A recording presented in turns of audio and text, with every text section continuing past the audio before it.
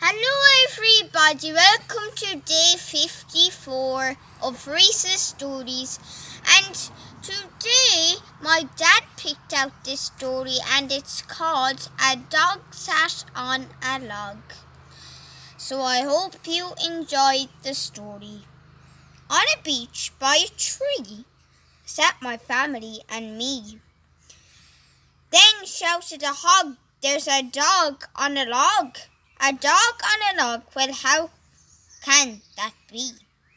He must be saving that big frightening flea." Now, why would a dog be saving a flea? Especially in the water on a branch of a tree.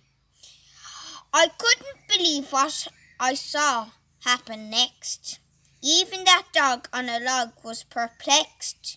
The flea pulled on a rope and up came a boat. I bet you can't guess what happened next. A flea family ran from the dog's little toe. They got into the boat and began to row. Once on the shore, they ran through the sand over the cookie in my left hand. Right to the hog, that's where they went. They found a new home with an unpleasant scent. As for the dog, he's still riding that log. As for me, ouch, I think I have a flea. The end. I hope you enjoyed that kind of funny story, and I hope you enjoyed it. I hope you got outside today because it was a lovely day.